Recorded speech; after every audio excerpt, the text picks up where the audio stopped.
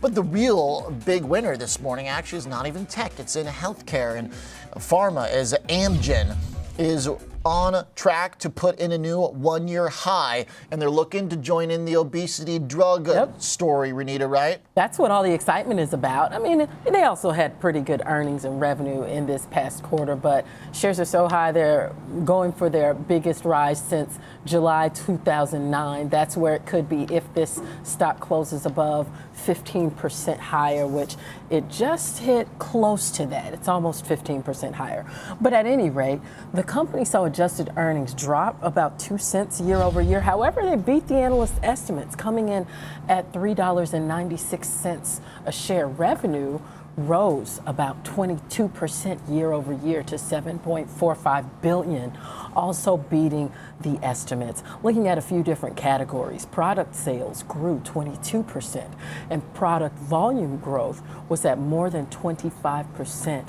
And just as you say, the company has forayed into weight loss drugs, and that shows major growth potential, especially since we've seen such high demand for these obesity drugs, as competitors Eli Lilly and Novo Nordisk have really dominated the market. But investors like this one from Amgen. It's called Meritide because it's taken less frequently.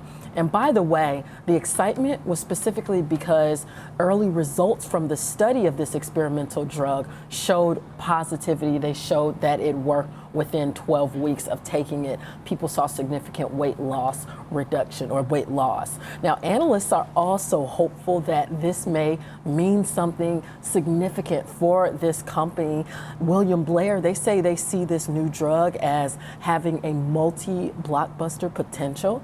And they believe that Amgen actually has the capacity and expertise to maximize development of this asset into the next generation, I guess, of weight loss drugs, and maybe even having a more significant place in this company. I wonder when we will start to see any, valuation repricing around the competition. You know, when it comes to Eli Lilly and Novo, because you also got that Viking startup, well, not a startup, but incoming competitor as well.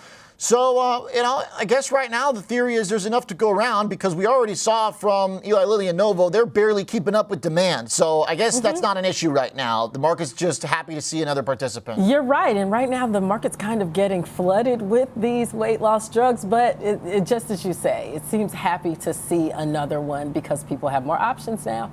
All right.